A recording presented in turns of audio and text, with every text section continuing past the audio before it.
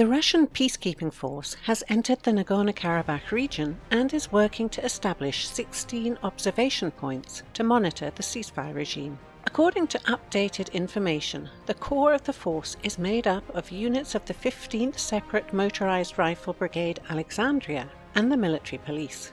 Russian forces have already taken control of the Lachin corridor, which links Armenia with Karabakh.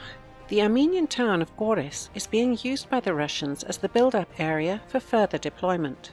The tasks of Russian observation posts in Karabakh, according to the Russian General Staff, are the following: collecting information on ceasefire violations and communicating this information to the Peacekeepers Command, maintaining the safety of free transit and transport, suppression of illegal actions against the civilian population.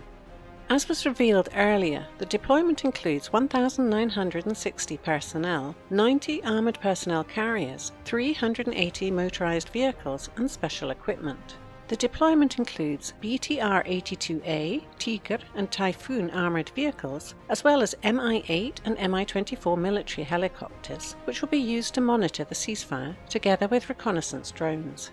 Photos and videos from the ground also showed specialised electronic equipment and even battle tanks. The tanks were not noticed as a part of the peacekeeping force, so most likely they will remain in the Lachin corridor area only, on the Armenian side of the border. The deployment of Turkish peacekeepers to Nagorno-Karabakh, boasted of by Ankara, appears to equate to the participation of the Turkish side in the ceasefire monitoring centre with Russia. Ankara and Moscow have already signed a memorandum of understanding on its creation. The centre will be located on Azerbaijani-controlled territory and will allow the coordination of ceasefire monitoring efforts and the review of ceasefire violation complaints. The Azerbaijani side also reported that it had already started to set up policing units on the territories it has taken during the war. Meanwhile, Azerbaijani President Ilham Aliyev promised to turn the areas captured from the self-proclaimed Armenian Republic of Nagorno-Karabakh into a paradise. Our people's unity will enable us to bring back life to the liberated territories. Karabakh will be reborn, it will be revived and reinvigorated. It will become a real paradise, Aliyev said.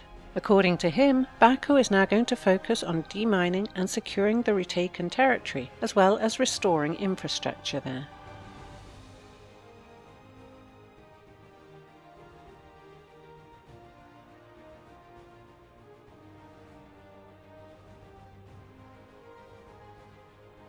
These developments come amid a developing political crisis in Armenia. Last night, the opposition was unable to dismiss the country's Prime Minister, Nikol Pashinyan, who is still in hiding because of a lack of quorum in the parliament. At the same time, security forces started arresting protesters and opposition leaders demanding the resignation of the cabinet. The crisis was accompanied by revelations of Arayik Harutyunyan, the president of the Nagorno-Karabakh Republic, who claimed that the Armenian forces had suffered from a lack of proper command, manpower, equipment and combat morale in the crucial days of the war. When we were supposed to go to Yehikhna with our elite units and the Armenian Special Forces, our units refused to go there. I asked, begged, said that I would go ahead, but received a negative answer. They didn't go with me. They left the president of their country alone, Harutyunyan said.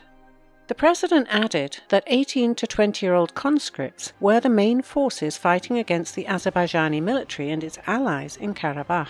The statement of the Karabakh leader highlights the real state of events and the lack of authentic and much-needed assistance from the government of Armenia to the self-proclaimed republic during the war.